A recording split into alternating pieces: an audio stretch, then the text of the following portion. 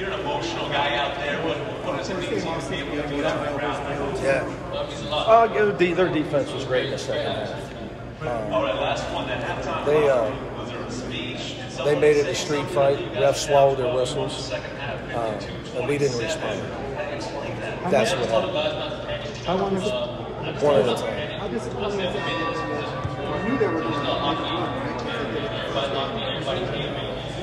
Look, they made some shots. We didn't. Remember I told you, look, I don't even know what day it is. Whenever our press conference, rivalry games, performance. You know, they have guys step up and raining in shots. We didn't. Give them credit. How unexpected was the performance by Boogie on their team? Did you say how unexpected was it? About as unexpected as traffic tomorrow morning on the 405. Coach, Jaime Jaquez only had 10 field goal attempts. Would you like to have seen That's a lot of field goals. That's pretty good. Not bad. I'd like him to play better defense. What did you see that he could have improved on tonight? His defense. You watch the same game I watch. Your team had been rolling, and now you lost 2 here. No, we're no juggernaut. We play freshmen. We're far from a juggernaut. We got a really good team. There's a lot of good teams. Great environment. Give the other team some credit. You may come in here and beat my team up. Guys played great in the second half. Give the Trojans credit, man. Any reason why Dylan Andrews didn't play tonight, Coach? He didn't practice yesterday due to illness. What did you think of Mari's first game back? It's good to have him back. You know, he'll get better as time goes.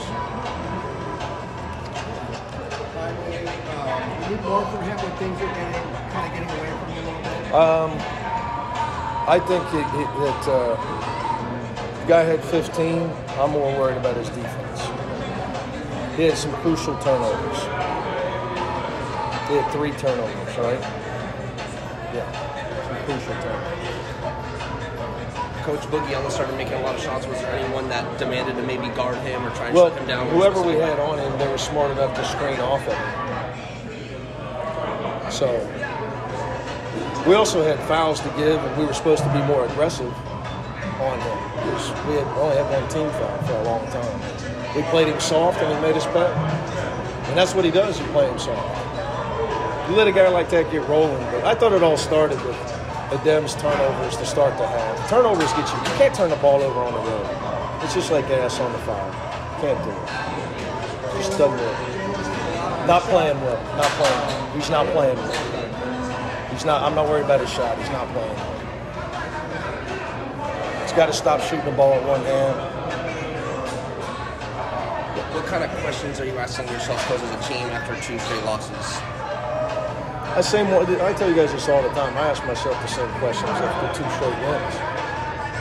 I'm trying to get better. I didn't harbor any illusions about us going undefeated. In the Pac-12, I didn't harbor any illusions.